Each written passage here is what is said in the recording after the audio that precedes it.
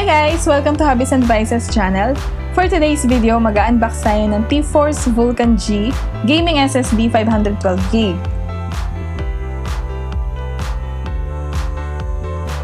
Ayan, so ganito yung packaging niya guys. Ayan, sa likod. Ayan, ganyan. May product description na rin siya sa likod. Ayan, tapos sa harap. Ayan siya. So, let's open.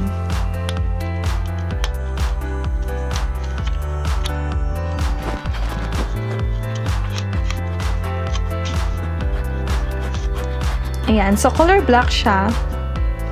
At may plastic holder na rin.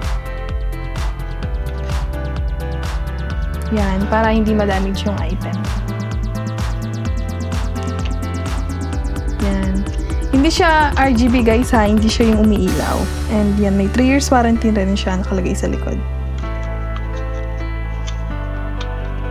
Yan. So, tanggalin natin sa plastic. Yan. Yan siya.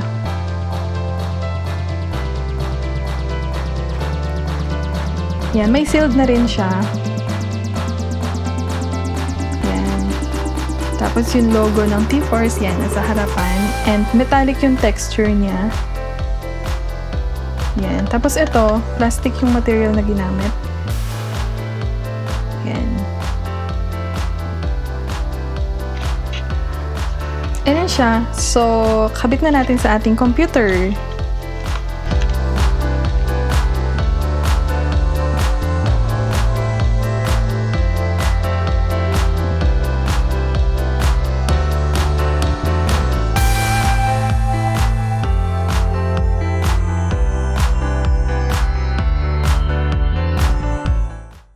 Okay guys, so kung mapapansin nyo, halos mapuno na ang aming drive C. Kaya naman, napabili kami ng bagong hard disk. So, ito ang aming rig. So, dito natin i-install ang ating hard disk. Yan. So, marami pa siyang slot. Yan.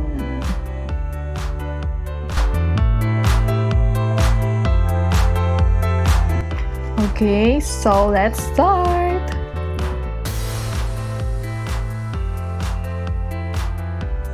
Ayan, si Hobby na ang nagkakabit dyan. So, yan. Dyan natin ilalagay yung hard disk. Ayan. So, tutunin lang natin yan sa likod. Ayan. Talagang hirap na hirap.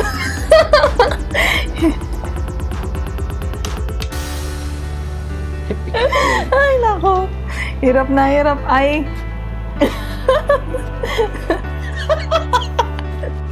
Ay na, binilisan na. Ipa-fast forward lang namin to guys ha, kasi talagang ang tagal eh. Pahirapan sa pagkabit. Ayan, o, diba?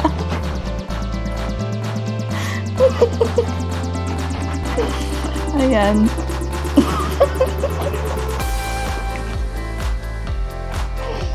Ayan na, okay na.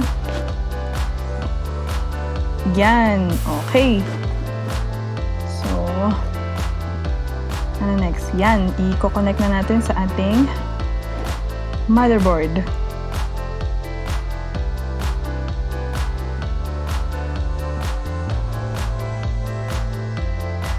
Pero kailangan natin tanggalin muna itong ating GPU dahil parang nakatago yung port. Ayan. So, mahirap siyang ikabit. Ayan.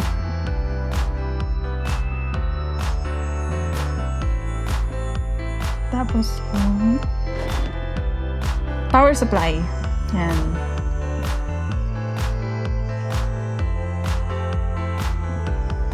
Ayan.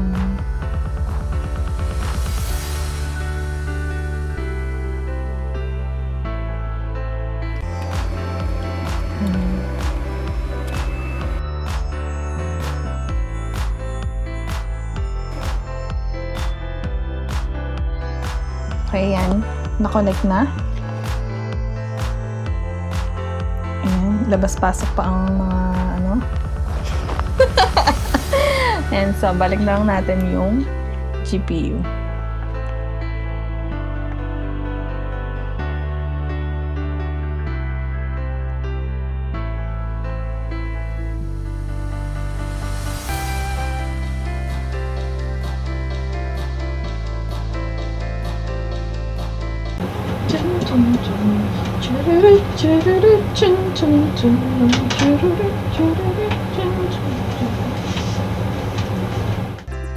Yan, tapos na.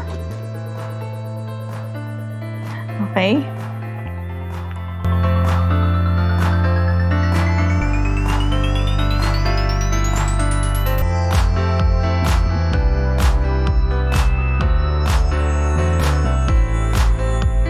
Ayun na siya. O, diba? Na.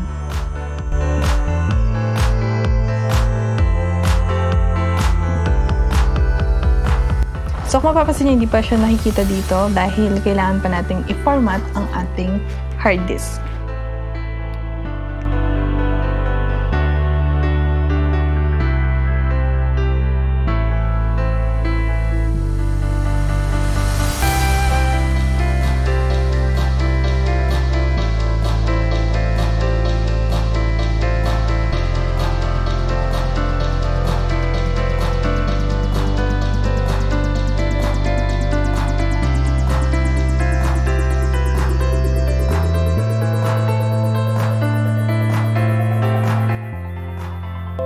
Ayun, tumunog na. So, ibig sabihin, tapos siyang mag-format.